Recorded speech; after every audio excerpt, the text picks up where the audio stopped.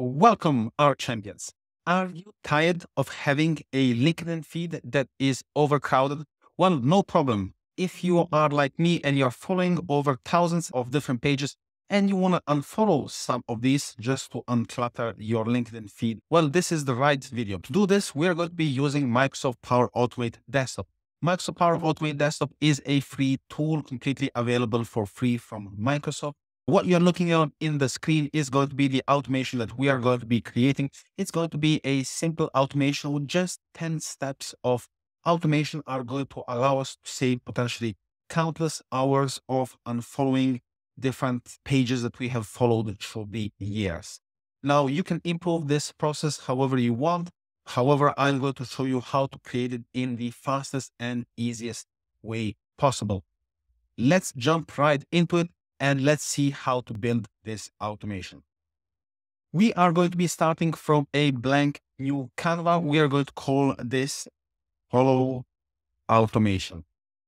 In our blank canvas, the first thing that we have to do is add a browser integration. We can choose whichever browser we want. We can choose Chrome, Firefox, or Internet Explorer. I will be using Google Chrome in this example. And in here, we're going to add the URL that we are going to be navigating or unfollowing to. After that, I'm going to click on save, and this is going to be the first part of my automation. Now for the second part, I can click on the record button, and I'm going to go into this web page that I have previously loaded, and I'm going to spy all the different elements that my automation has to do. Now with this record, we are going to click on the record and select the different buttons that we want to click. So in this example, we are going to click on the follow button. Once the follow button is clicked, there is going to be a message that is going to pop up. And after that, we are going to click on the unfollow button right here. And that is pretty much everything that our automation is going to do. Now let's go back into Microsoft Power Automate Desktop and test out our automation. And let's start by removing the steps that we have been generated for us that we don't need. We don't need this and these extra details that have been created. Now, let's take a look at the different connectors that were created. If we click right here at the bottom in the UI elements, we can see that two connectors were created for us. One for the unfollow button and one for the unfollow inside of the pop-up. Now, let's take a look at the selector that was created for us. Now, we can see that this selector is using an ID Ember24. I can already tell you that this is going to be wrong. And why? Because this is a dynamic selector. What we have to do is create a better selector. Now, let's try to modify this. Let's remove Ember and let's add a class, and let's also add a different class as well, a top class as well to this. Let's try it like this. So this is going to be a little bit of fine tuning depending on the application that you're using. But for LinkedIn, it's more or less always going to be the same until they change the code inside of the application or the functionality of the application. All right, now we are using the CSS selectors. Let's see if we're able to identify properly.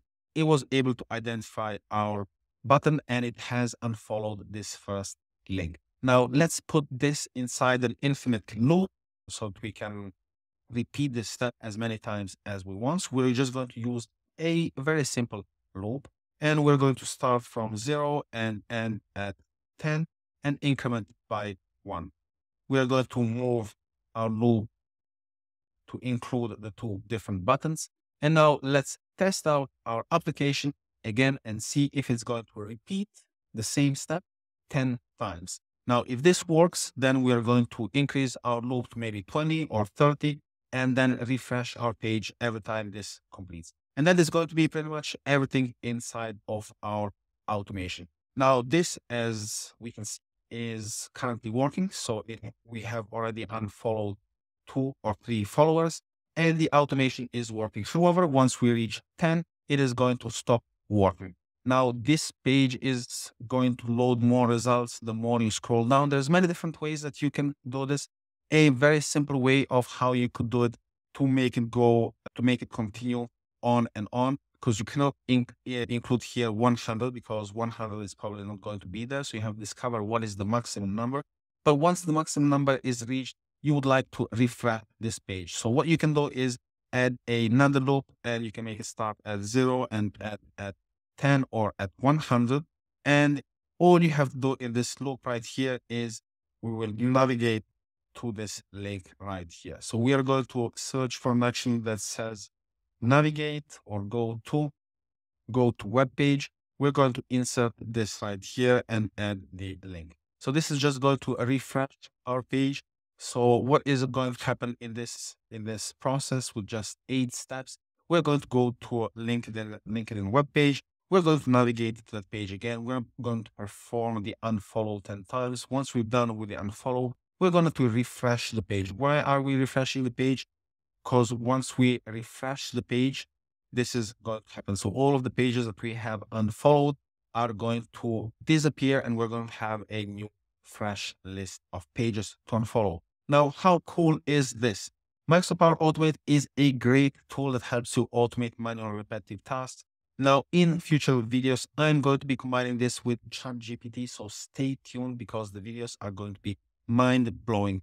When you combine Microsoft Power Automate desktop with that automates the repetitive, boring, and manual tasks, when you combine it with AI, you can automate cognitive tasks. You can truly do end-to-end automation, which also poses the question, what are we going to be doing? Please, ladies and gentlemen, thank you so much for watching. It has been a pleasure.